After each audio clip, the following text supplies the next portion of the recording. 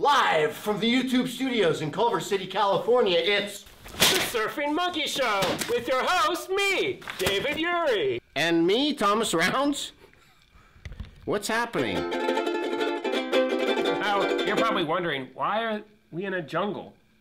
I was wondering that. Why are we in a jungle? Well, Thomas, we wanted to bring our pal, the Surfing Monkey, into his natural habitat to make him feel comfortable, more at ease. Right, he's been really calm and peaceful. Yeah, I mean, you can see it on his face. It reminds him of his home where he grew up. It does. In a shop in Tijuana, Mexico. Yes, where it's very similar to the air-conditioned fake jungle climate. And across the street from the shop where he was purchased, there was a donkey that was painted like a zebra.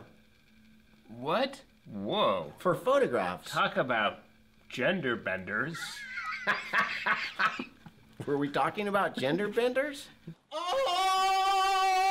Today, we're going to talk about bad auditions. Bad audition experiences and bad auditions. Yeah, because we've both had our fair share. And for me, they tend to haunt me. Like, I feel like I have, like, bad audition stress disorder. Wow. So they'll come and replay, you know, in my mind what happened in the audition. Yes. I find myself a lot of times doing lines from old auditions from years ago, like Pirates of the Caribbean 1 from like 2004. Sometimes I'll just be driving around and suddenly I find myself going, maybe we should divide it just so we're ready when the time comes. Like you nailed it! I finally nailed it! I got it! Maybe I'll make it into the deleted scenes after all.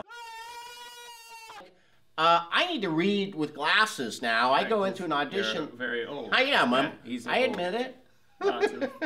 I go into this audition last week, and I kind of had it down, but I asked, you mind if I have my glasses on? And usually they say, no, go ahead.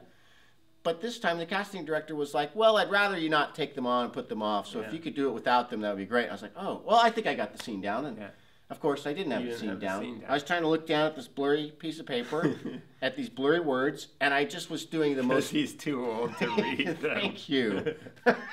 Because he's getting old. And so it was like a really flat, stupid read. And at the end of it... So you just asked her if you could do it again? No, I didn't. I looked up at the end of it, and she goes, She kind of did that. And I was like, oh, is that good? Is that good when they do that? Probably not. Which is when you should probably say, excuse me, you know what, let me do it again because it's blurry. I can't read the words of it. I think I got it now. Can I do it again? Right.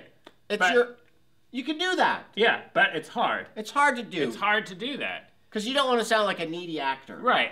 And so, like the acting teachers, and you take these classes, and they often say, take control of your audition. Right. It's your time. Yeah, but Thomas and I have both been doing this for over a decade, and both of us have a hard time doing that sometimes. If you don't know the casting person that well, or you're just, you know, it's very hard to feel like you can just say, wait, stop.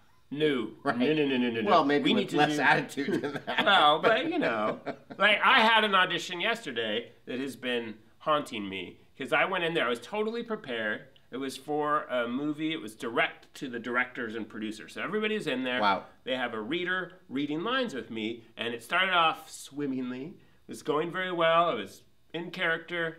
And then we get to this section where the reader just skips a bunch of lines that were in my script and does one line, and I get all confused, and I'm waiting for the other lines, and she's waiting for me, and I'm looking at my script, and she looks at hers, and she looks at me, and she's like this, and I'm like, this is, you know, like, it felt like minutes were passing, and I was sitting there, and like, man, this is really awkward. I should just be saying my line right now instead of just sitting here waiting for her to say her line, because this is my audition, not her. So really, but and then, while that's going on, everybody's kind of looking around, and then finally I went on with the scene, and then the scene ended, and I'm thinking, I need to say, excuse me, I got a little tied up because I was expecting the reader to read these lines. Right. I didn't say it. Right. I just was like, I don't know. And then you're out the door. As soon as I'm out the door, I was kicking myself. I was like, why didn't I just say it? I thought, should I call them? Should I?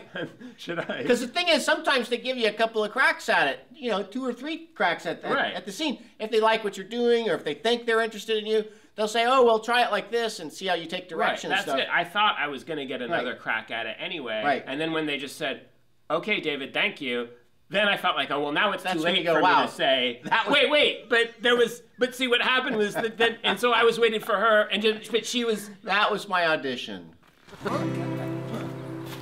Hey! Over already? Come on. That was a fabulous. It was a episode. fabulous show. If only you knew the things that went into making this show. Yes.